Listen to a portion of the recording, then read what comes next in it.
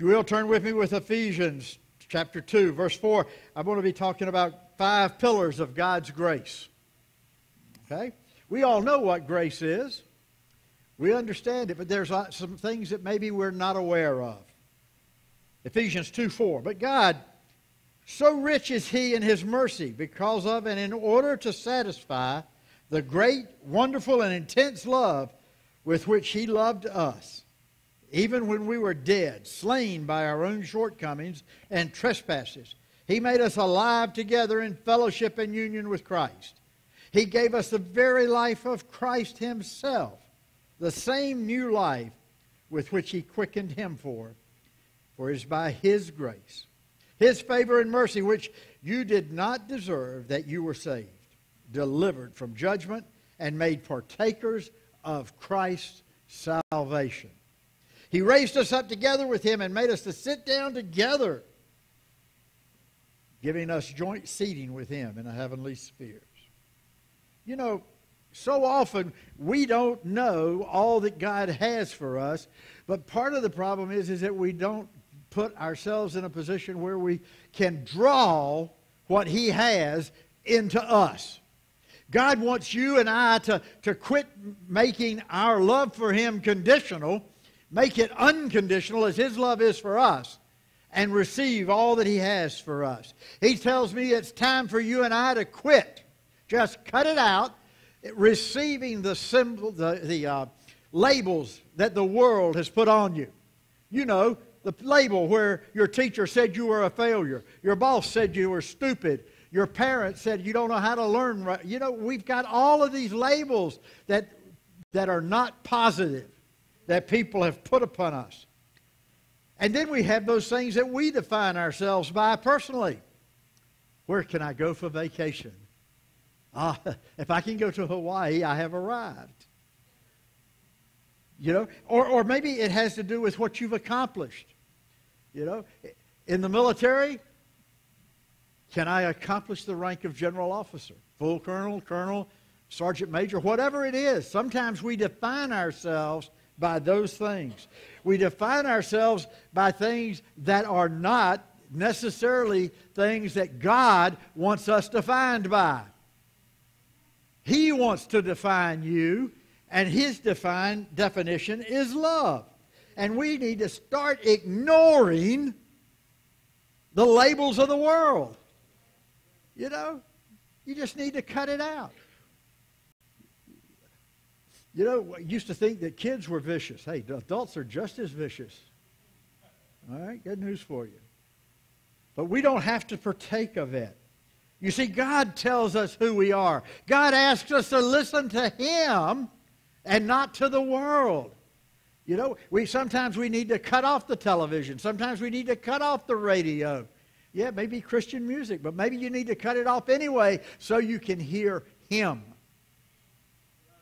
and learn who He is. See, God wants to tell you who He is, but He wants to tell you who He is as is defined by His grace, active in our lives, showing us the power that we can show others.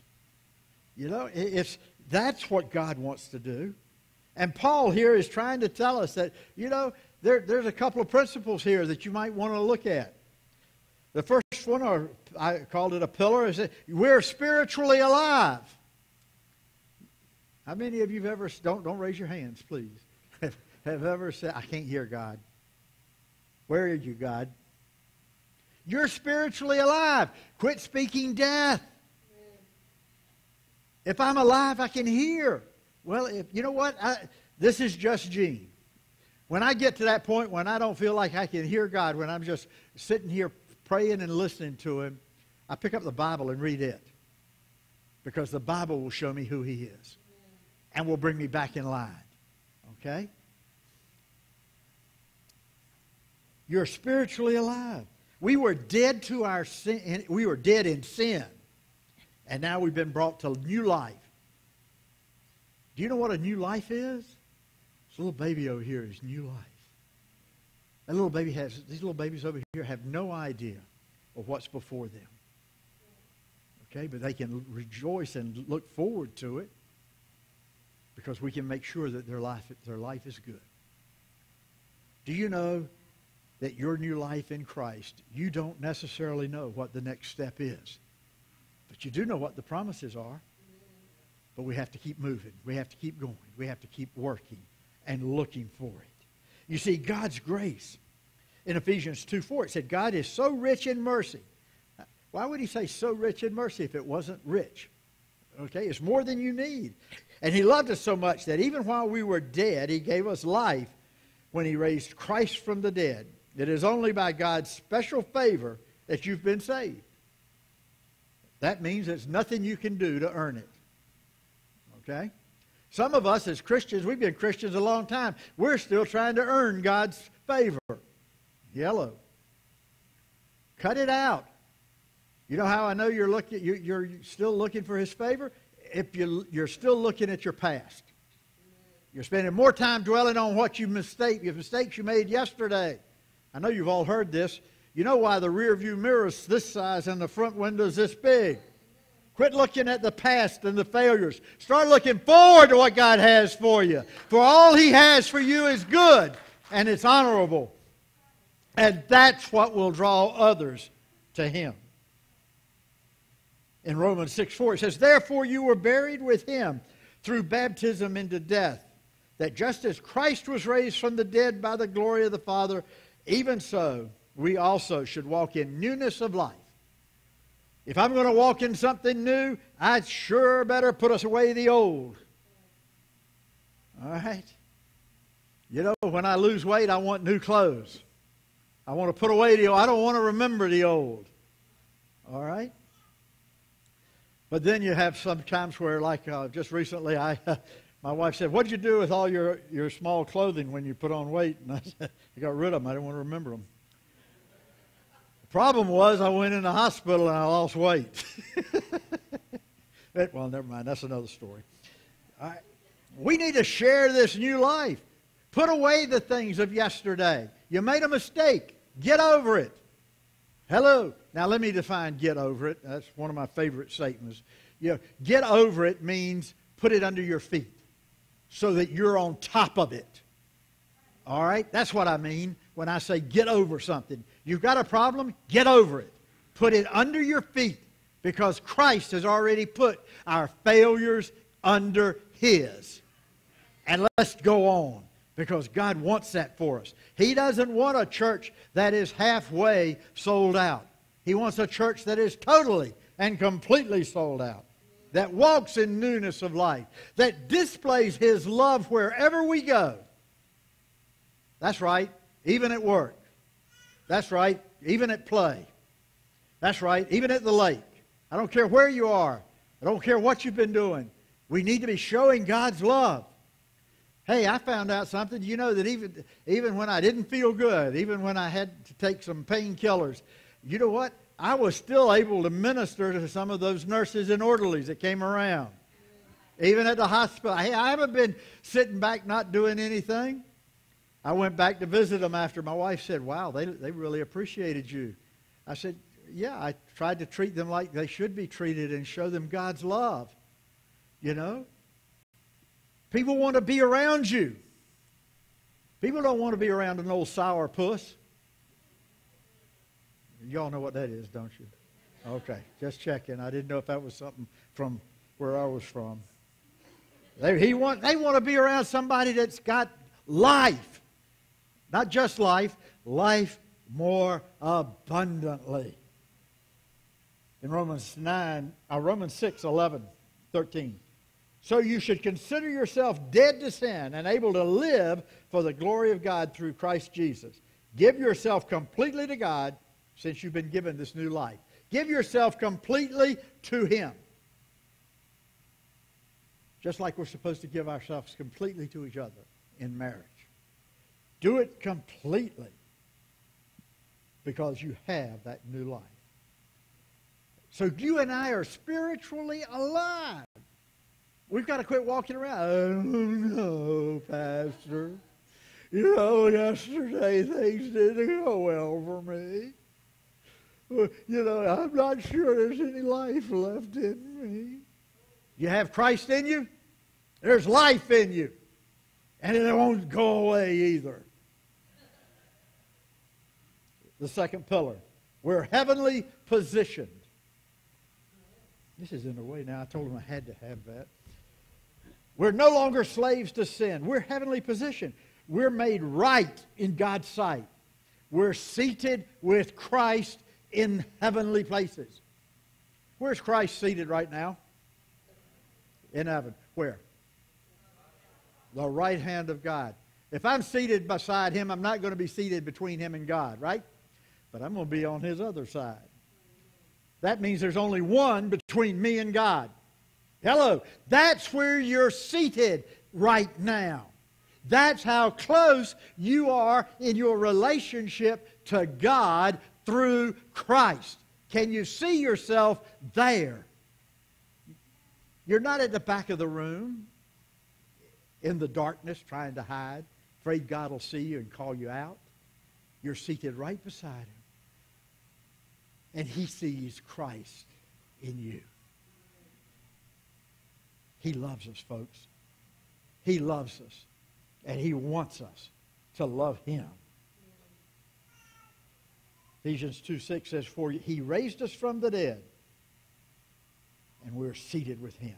In Romans 5:19 it says, "Because one person disobeyed God, many became sinners. But because one person obeyed God, many people will be made right in God's sight." It's time for us to quit claiming what Adam and Eve did for us. Well, if it hadn't been for them, I wouldn't be a sinner. It's all their fault. Hey, how about this? Christ died for you and took away your sins. Quit dwelling on the past. All right? Quit, and by the way, quit doing it. You got something? Yeah, just cut it out. Okay? That's what God wants for us. Colossians 3:3 says, "For you died, and your life is hidden in Christ in God. When Christ, who is our life, appears, then you also will appear with Him in glory." Woohoo! I like that. You see, I died. And my life is now hidden in Him. It's hidden in Him. That's why we can say, when God looks at us on Judgment Day, God is not going to see me. And He is not going to see my sin. He is going to see Christ and His blood that washed me clean. He did not cover me or cover my sins. He washed me clean. The best example of that I can do is this. This piece of paper represents my sin. If it is covered by... Now it's covered. What happens?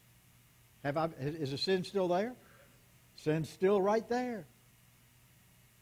That's why the Jews every year had to have offerings for their sin. Because they were covered. They were never taken away. Hello. Now rejoice because yours have been taken away. They're not there. Get excited and let God know of your love for Him.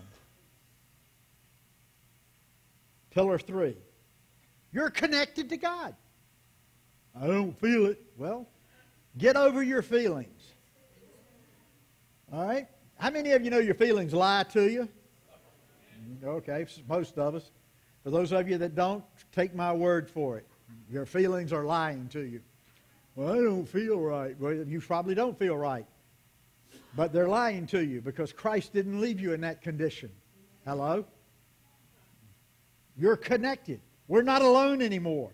We've been made one with Christ. One. How many times can you divide one? You can't. Oh, you can say I can get halves. Christ only works in wholes, a whole person. All right? He abides in us and we abide in Him. He abides in us. We abide in Him. He's part of us. We're part of Him. Hello. Can you see yourself a part of Christ? Well, I don't know, Pastor. You know, I got these problems I'm still working on. Well, Jesus has said they're already taken care of. Why are you still working on them? Think about it. I mean, he jerked me up by the stacking swivel while I was in bed. You know? It's time for us to understand that when you're with Christ and He's with you, you don't have to stay where you are. Okay? John 17:25-26 says, O righteous Father, the world doesn't know you, but I do. And the disciples know you sent me. And I have revealed you to them. And will keep on revealing you. I will do this so that your love for me may be in them and I in them. He's going to still be working in you. Hello. Let Him work in you. Well, I don't want that changed in me. Well, you ought to. Well, how do you know that? Because I know God, I've still got lots of stuff I need to let Him work in me. All right? Hebrews 3:14 says, For we have become partakers of Christ if we hold the beginning of our confidence steadfast to the end. What does Satan want to do? Comes to kill and destroy. All right? He wants to take away what you have. How many of you know he cannot do it? Well, if he cannot do it, why do we keep giving in to him? He has no power over you unless you give it to him. That's why our emotions are so fickle. Okay? We need to become partakers with Christ. Confident in everything he said. The Bible said it, that's it. End of discussion. Well, I don't know about that, Gene. Now, you know, some of those things don't seem to apply. They apply. Okay? Just hang on. He'll show it to you. Okay? Well, but I don't know. I don't know if I can do that. You can do it if God said so. You know, we keep giving ourselves a way out. All right? And then we blame Satan. Satan didn't do anything. We just decided we wanted it. We've got to want Christ more than we want what Satan has for us. Because if we keep wanting what he has for us, then we're going to be destroyed. Because that's what he wants to do. The fourth pillar. You are a billboard of mercy. How many of you can see yourself as a billboard? Huh? How many of you know that people watch you? How many of you know that they'll know if you make a mistake or not? I remember right after I was just beginning to flow with the Lord and working towards becoming a pastor, and I retired from the military, was working for a contractor, made a strong stand for Christ in that office, and wouldn't you know it, something would come up and my old flesh would rise up and spew something out I wished I'd have never remembered. I know y'all have never done that. And so but I discovered very quickly, I went to those folks and said, please forgive me because that was not very Christ-like. And they made fun of me at first. But it wasn't long before when they had troubles, they wanted to come to me to pray for them. Stand up for what Christ has for you, wherever you may be. You see, God's mercy is demonstrated. He made us an example. He made us an example of His incredible wealth and favor and kindness. And that's what we should be showing other people.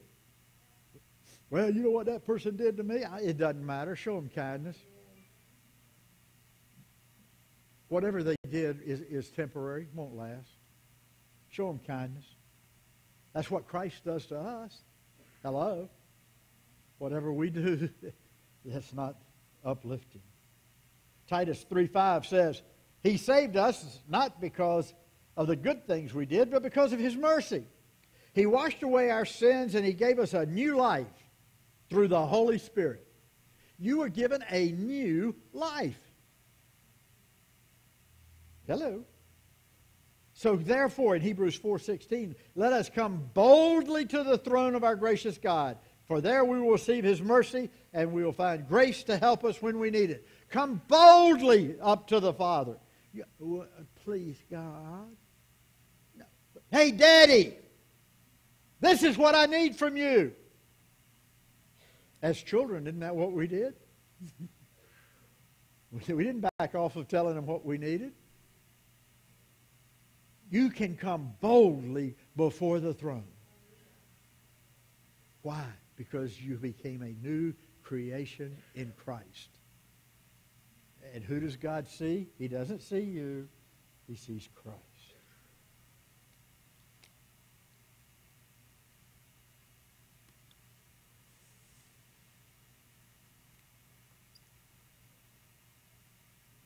Number 5. Now here's probably one that we have a great deal of difficulty with, but we need to understand that you are now an honored child. You're not just a child of God. You're honored by God for who you are in Christ. You see, God saved us by His special favor. He made us His own children, and we're heirs to all that He has promised us through faith. We're heirs. You know? Now, you know, if we're heirs, that means we're going to get the same thing that Jesus gets. That's the promise God has for you. Well, I'm not sure I'm ready. Or I'm not sure I'm there yet. Yes, you are if you know Jesus. You see, we keep trying to put all of these other stipulations, and unfortunately, we as churches sometimes do the same thing. Well, if you'll just get this straight in your life, you'll be okay.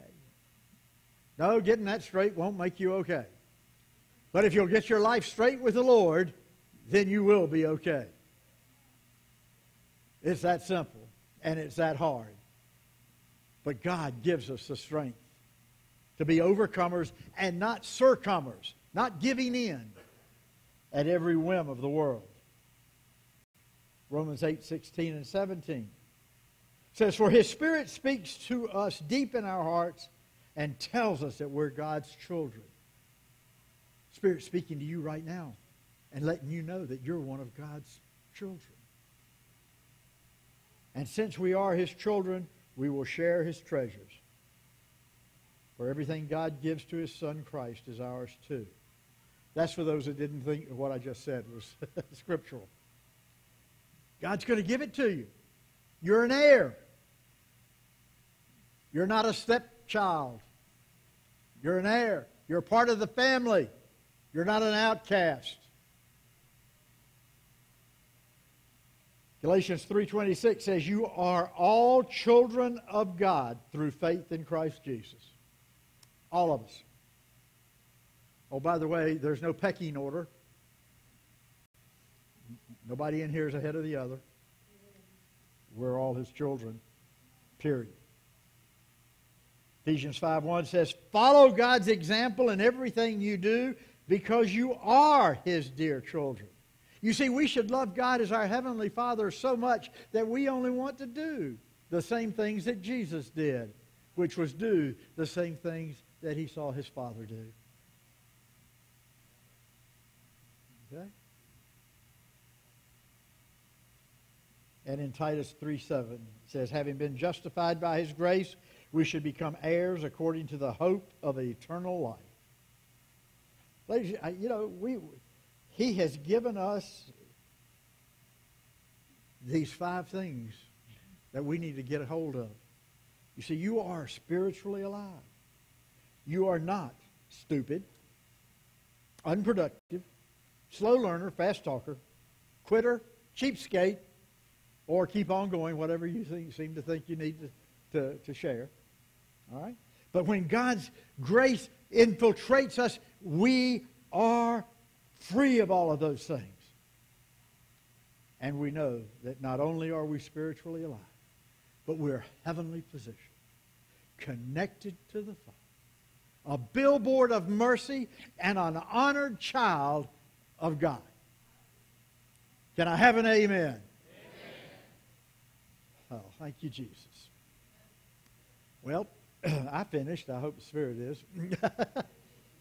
All right. You have an announcement to make. Huh? Oh. Next Sunday, after the morning service, which will be just about now, in a week, we're having shower. With that girl over there, holding that baby over there. Her name's Serena, and the baby's named Ellis, and we need to welcome her. So Daddy doesn't get recognized. It's just Mommy and the baby. Okay? Yeah. Okay. Anyway, we're going to have a lunch in the shower. We'd like y'all to come. There'll be a forgiveness line around the corner afterwards. Okay, let's all rise.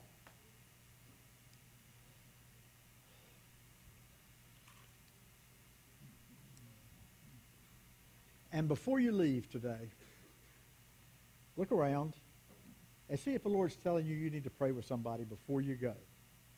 Okay? So, Heavenly Father, as we go from this place, let us go demonstrating to the world the glory that is within us because of the love you have for us.